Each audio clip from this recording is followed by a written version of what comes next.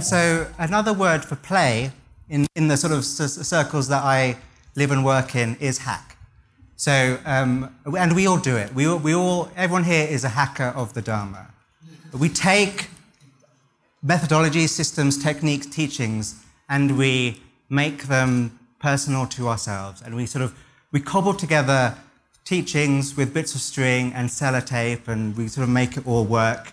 And we get results and progress and what we're looking for. And that's the experience of hacking. So this is my experience. I was living in London at the time. I only recently moved to Scotland, so I work as a formerly a sort of management consultant. So busy environments, and I was just hacking my way through and hacking ways of trying to find the spirit of Webu Sayadaw's invitation for pervasive practice. And I came and I came up with various sort of tips or just practices of when I'm walking to work, when I'm on the subway, when I'm at my desk, when I'm at home, all those different things, which helped, inspired by, but augment the more traditional practice that I was practicing. And then I thought, okay, that's very interesting. What happens if you take a hack? Because a hack is quite clumsy. It works, but it wouldn't be something that you'd want to show off. It's sort of a bit clumsy and clunky. So I thought, what if I took those hacks and added design to them? And this came about from my experience of speaking to people in conversation, and them saying, I'm really interested in meditation, but I've never got into it. There's been barriers to that. And I spent time with those people, would investigate what are those barriers, and started asking questions that designers would ask. And I thought, this is interesting. Maybe some of those hacks, which I have personally benefited from, could have a bit more design quality to them and be turned into a product. And so that's what I did. It's a big glorious experiment. And I end of last year, I took several of the sort of techniques and tools from that I developed, and also all just sort of hacked together, and also that I knew that many of you do already. And I jammed them into a tiny device like this, and made an app called Buddhify, which is all about, it's a mobile meditation app, which is explicitly for people who've never got into meditation but want to, and want a much more sort of convenient, in quotation marks, ways of getting into meditation. It was a big experiment, but then interesting things started to happen. I started getting feedback that it was actually working. People who would contact me from all around the world, just saying like that it was doing what it sort of tried to do, which was bring in just one more new access point to this stuff. And when because there aren't many sort of things like Buddhify out there, I was getting a lot of people asking me, okay, so what's next? What's the next idea? What's the next thing? I could tell you about all the sort of Buddhify extensions that we're planning, but I want to tell you about the big idea, which is what I call the layer. So sort of this is not one thing. So that's a picture of a cake. I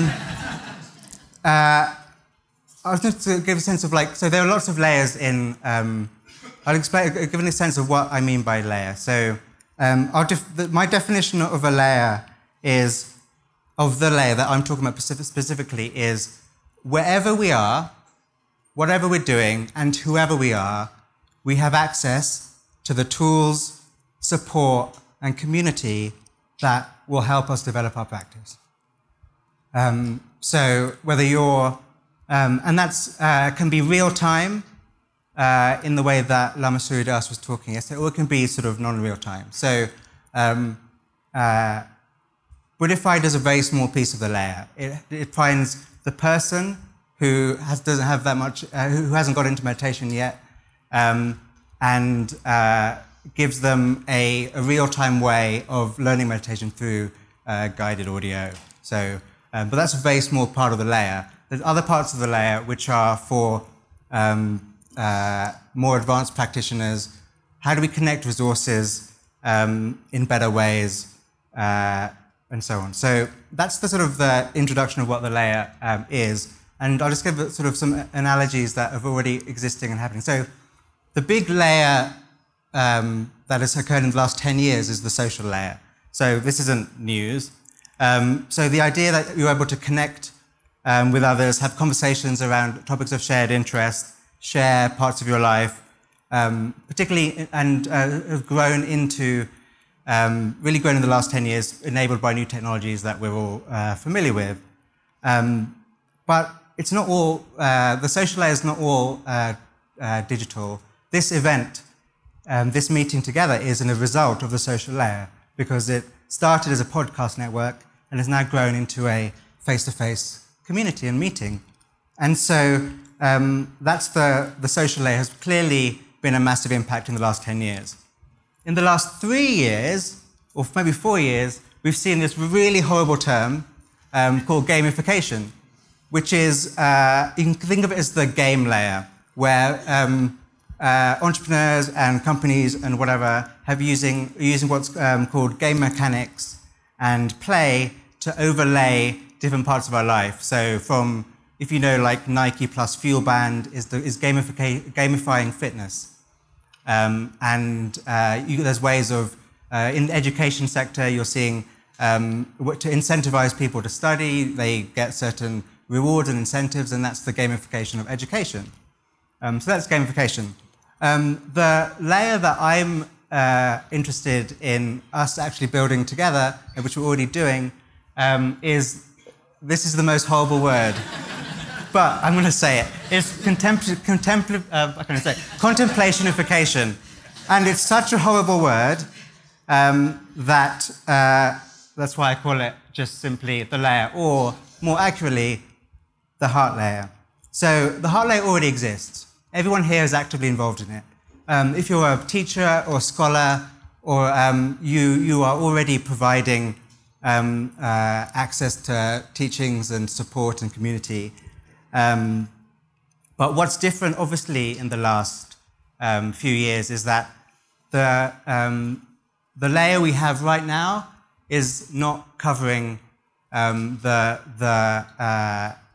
full potential of what the heart layer could do.